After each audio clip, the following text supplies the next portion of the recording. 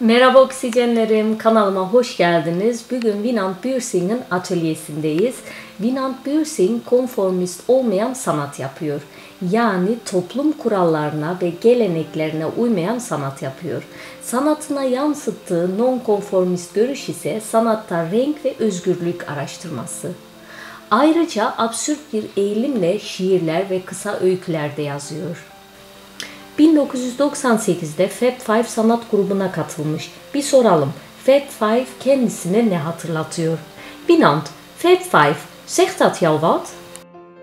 Ik was vroeger lid van de Fab Five. Er waren 5 kunstenaars, van die non-conformistische kunstenaars. En ik heb hier nog kleine kunstwerkjes van elk van hen. Dit is van Job Horst bijvoorbeeld, zo'n muis gemaakt van stof. Dit is van Nico Lootşma'nın. Dit is van Willie Beckmans'nin. En dit ben ik zelf. Oh ja. Dit ben ik trouwens ook zelf. Dus, dit is de vervanging van Frank Buis'in, maar dat was het 5e lid. Maar van Frank Buis'in heb ik helaas niks kunnen vinden van wat hij had gemaakt. Oké. Ja, en de Fab Five, die naam kwam vandaan van de Beatles, was de Fab Four. Oh ja. Dat was de bijnaam van de Beatles. En ik ben verantwoordelijk voor de naam trouwens. Ik dacht, dan maken wij de Fab Five ervan. Ja, leuk. Dat was wel grappig. Ja, zeker. Ja, ik vind dat kunst ook zo eenvoudig mogelijk moet zijn, pretentieloos. Dit is bijvoorbeeld gewoon een lampenkap waar ik mijn voet heb opgezet. En nou ziet het een beetje uit als een scheepje wat is uit de diepte is opgevist, wat gezonken is. Dus eigenlijk van toeval ontstaat er nieuw werk bij Ja, dat vind ik wel. Ja? Ja. Dit is van de hele tijd, dit is van de Aki. Dit is voor de Marijke Achterbos gemaakt. En daar staat op dat bord: groots en meeslevend wil ik leven.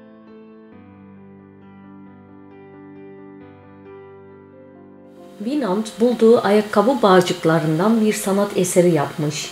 Ja, Wynand, ik zie hier allemaal veters hangen.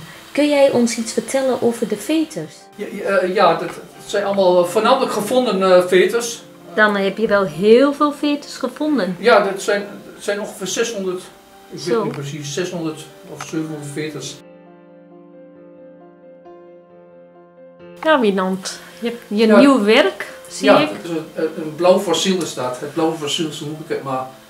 Dat is een soort levenslijn met allemaal obstakels die je tegenkomt. Maar ik vond het een beetje fossielig eruit zien. Oh, maar hoe ontstaat jouw proces, Wynand? Kun jij iets vertellen daarover? Als ik in bed lig, ik neem altijd kladjes mee. Dan pak ik zo'n pennetje, dat ligt op het nachtkastje en dan kom je wel ideeën. Die schrijf ik op, die ideeën. Daar heb ik een heleboel.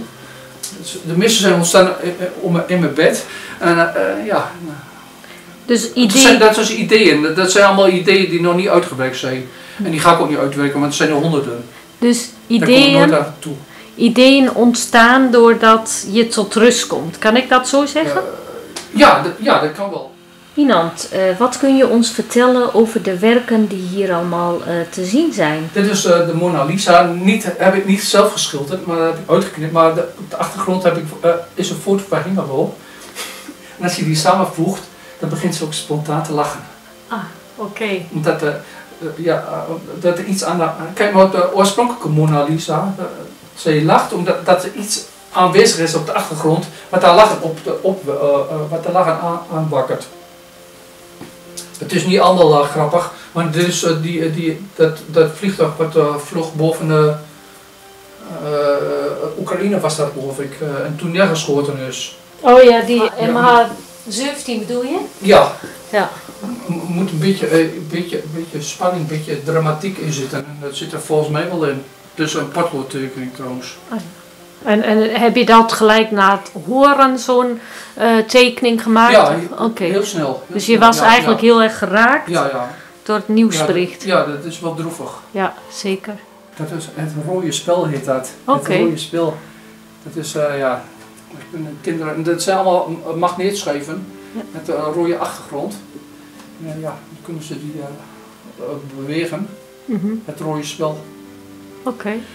Dit heb ik vorig jaar bij dat project de vensterkunst laten zien. Het zijn allemaal vogels in diverse stadia. Dat is een keuken wat uit de ei komt. Dat zijn twee opgroeiende vogels die vechten om zo'n pier. Die vind ik wel goed gelukt, omdat die toch die kracht van zo'n jonge vogel een beetje suggereert. Dat zijn kwartetkaarten zijn het. Maar die op Hengeloze situaties zijn gebaseerd. Oh ja. Dat hoort bij het uitsprakenkwartet. Ik heb er daar een heleboel kaartjes liggen. De eerste is een kaartje van Guusje Beverdam. Die zei op een gegeven moment, ik wil Duitsland best veroveren. En ik vind dat zo'n grappige uitspraak. Ik heb dat maar verwerkt. Guusje snel verwerkt de kaart. Grappig. Dus van Bastian Ader, of Ader heet hij. Oh ja. Er is geen zwaartekracht. Dat zei hij op een gegeven moment bij het documentaire. Nou, als je dat zegt, dan moet je wel huilen natuurlijk. Okay. En dat deed hij dan ook. Oké. Maar bijzonder. Heel leuk. Het zijn allemaal uitspraken van mensen. Dus geen... liefst heb ik uitspraken naar mezelf toe. Constantijn Huygens, kijk, maar die heeft niet rechtstreeks tot mij gesproken. Nee, precies. Maar ik vond het zo mooi. De wereld gaat haar gang. Zij werkt en bleef aan het werren. En dat is nog steeds werren, betekent rotzooi, chaos. De wereld, zij werkt en blijft aan het werren, betekent, zij zorgt voor chaos. Ik heb het wel bij de uitsprakenkwartet gedaan, maar hij heeft het opgeschreven, maar ik vond het zo mooie gezichten. Maar meestal gaat het over mensen die je kent en die voor jou interessante uitspraken doen, die noteer je en vervolgens ga je dat maken. Ik heb een paar honderd van die uitspraken. Zo. Het zegt namelijk ook iets voor mij. Een uitspraak van een ander zegt ook iets voor mij. Alleen al vanwege het feit dat ik ze verzamel. Ja, precies. De moeite waard vind om het te verzamelen, zegt het ook wat voor mij. Zeker.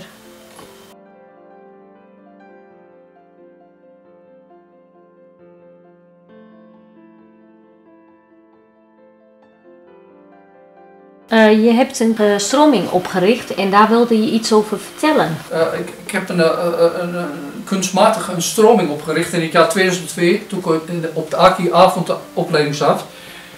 2002. En die stroming die zou zichzelf opheffen in 2020. En die is gebaseerd op tweetjes en nulletjes. Zo is die tijdperk is dat. En 2020, dat zijn getalletjes. Maar je kunt het ook als een woord als letters betrachten en dan ontstaat er het woord zo. Ja, en toen bleef dit getal nog over, 2200. Toen dacht ik, laat ik dit dan maar voor zo'n kalender gebruiken, voor 2200. En die kalender is met allemaal foto's van wilde planten en onkruid. Nou, het ziet er wel mooi uit, ja. Zijn die foto's door jou gemaakt? Ja, die zijn door mij gemaakt. Okay. En hoe ontstaat zo'n fotosessie? Je loopt ergens? Ja, ik heb honderden van die foto's. Ik heb de mooiste heb ik genomen. En waar kijk je dan naar op het moment dat je zo'n interessant beeld vindt? Kijk je dan naar de natuur? Want op de achtergrond zie ik ook gebouwen. Wat inspireert jou? Nou, de rijkdom aan wilde planten en onkruid alleen in Hengelo. Het zijn alleen maar foto's die in de binnenstad zijn gemaakt van Hengelo. Oh, dus eigenlijk Hengeloze onkruid. Ja, ik heb nog ter determinatie heb ik nog een paar namen opgeschreven van mensen die hebben geholpen met dank aan Guusje Beverdam, Gerrit Mix en Rob Onderweers. Oh ja. Die hebben mij geholpen met de determinatie. Het idee is van mij, de foto's zijn van mij. Dit vind ik ook wel een hele mooie foto. Dit is braakliggende grond, heb ik eronder gezet, bij het verenigingsgebouw van Stork. Oh ja. Ik vind het een aangename foto. Ja, zeker. Ze zijn aan het renoveren. Hè? Ja, behoorlijk. Ja.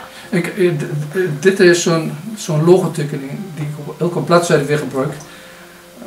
Op elke pagina, maar dit is heb ik op een schoolschrift, op een oud schoolschrift, toen ik op de MAVO zat, heb ik die weggegooid. En ik heb dat opgeplakt. Heel mooi, dat is wel grappig. Ja, zeker. Pas in het jaar 2200 zal die kalender dus gaan leven, is die geldig. Ik hoop dat ik het nog meemaak. Dan ben ik 250 jaar, maar omdat het zo snel gaat met met de techniek en zo en met de wetenschap. Ja, de kans is groot dat ik het meemaak. Maar dan ben ik al 250 jaar. Wie weet. Maar dat moet kunnen.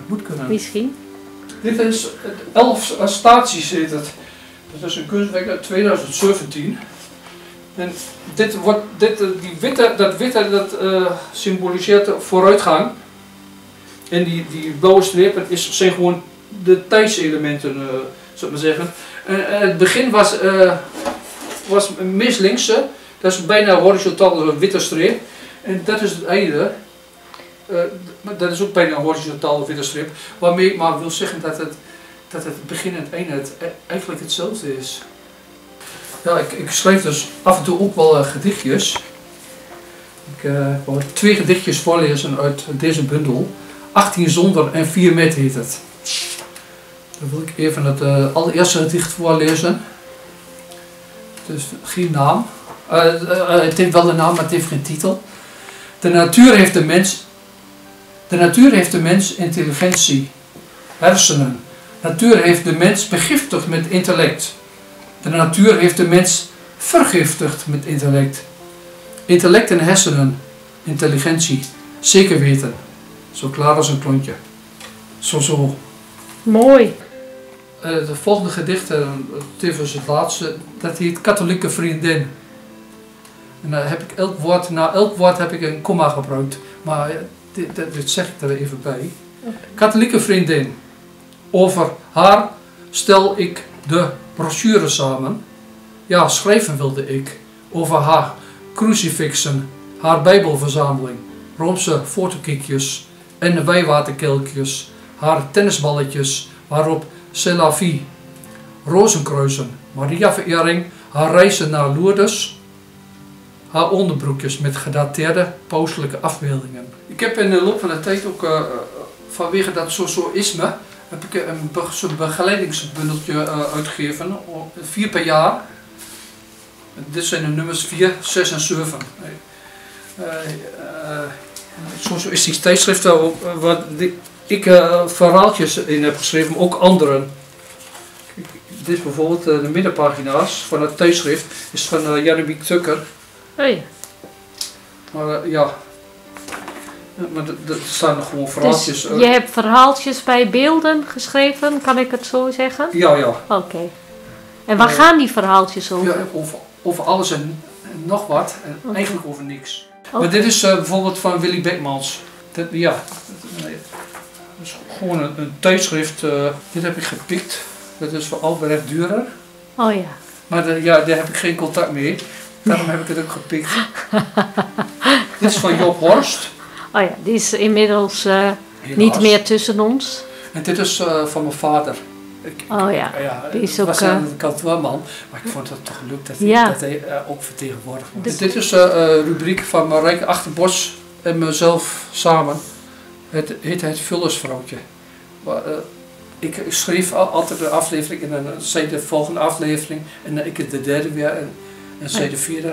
Zo zijn we zeker 20 afleveringen gehad. Dus deel 6, ik weet niet wie dat geschreven heeft. Oké. Mooi. Ja, Wynand, je werk in den beginnen, wat wil je ons daarover kwijt? Ja, die twee die horen min of meer bij elkaar, maar dit is in den beginnen, in het begin, dat dingen ontstonden, zou ik maar zeggen, dat de kunst ook ontstond. En dat is het droevige einde, zo eindigt het. Ja, met het niet alleen de kunst, maar ook het leven. En de kleuren, hè? Want deze kleuren herken ik niet bij jou. Ja, rood is een kleur van, als een planeet wordt geboren, dan geeft hij een rood licht af. Okay. En als hij sterft, geeft hij blauw licht af. Maar in elk geval, het is in den beginnen.